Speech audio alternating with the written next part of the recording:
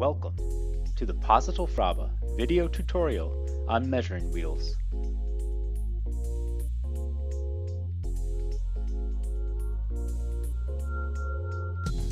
A rotary encoder can measure linear distance. Typically, measuring wheels are used with incremental rotary encoders.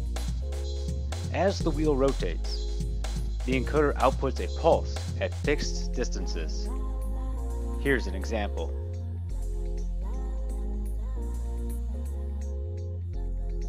Measuring wheels are available with a variety of contact materials and textures for different surfaces.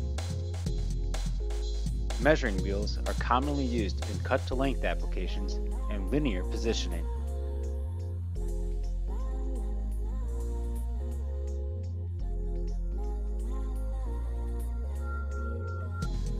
To set up a measuring wheel, you need an encoder, a mounting bracket, and a measuring wheel.